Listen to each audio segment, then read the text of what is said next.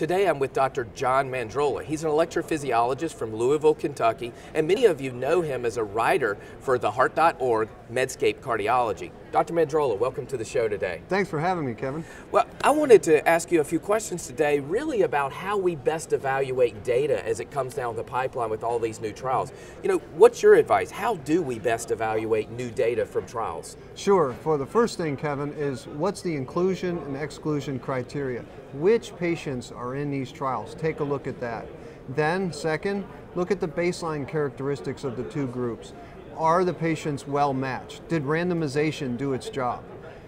Third, in terms of the results, look at the results first, not the p-values, just look at the big picture. Which way is it going?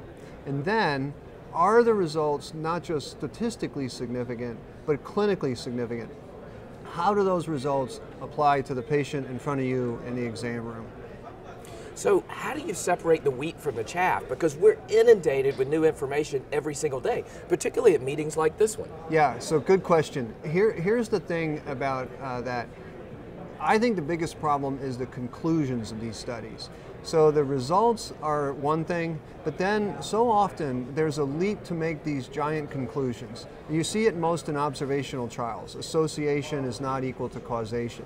I think this observational trials, there's so many of them, they're fine, but they're for making hypotheses to study further.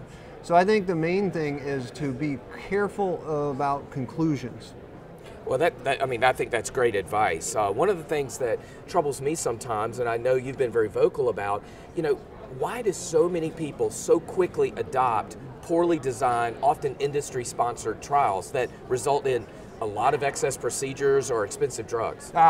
You know, Kevin, look, we're electrophysiologists, so there's no way to do our job without high-tech stuff, mapping systems and devices and all this stuff. We need industry collaboration. That's critical.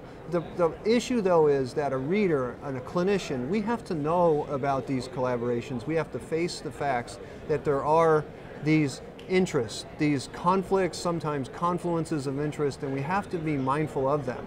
And for instance, journal editors, journal editorialists, researchers, they have to be careful about what they say. And we have to understand that as a reader, their careful nature about that. They can't just, you know, dive bomb their career.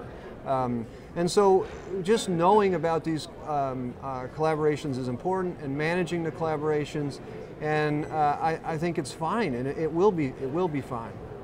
So you've been a leader in social media for a long time. You've mentored me and helped bring me into the social media space. What do you see the role of Twitter and digital and social in discussing these types of trials? Yeah, so I was in a kind of a little bit of a confrontation with some leaders in interventional cardiology recently about this very topic.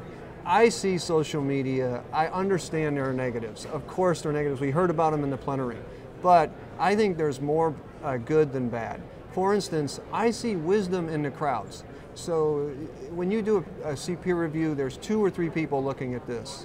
They may be conflicted, but in social media, it's global, and there's hundreds, thousands of people looking at that, and I see that wisdom being filtered down or distilled down from that. Second thing is, I love social media because it's more of a meritocracy.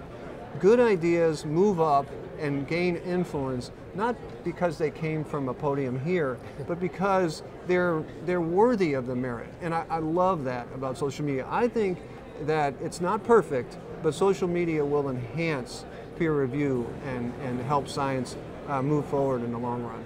Well, thank you so much for being with us today. Great advice. It makes me want to get on Twitter and see what you have to say here at the meeting. So we'll all follow you at Dr. John M. Thank you very much for having me. Thank you. Okay.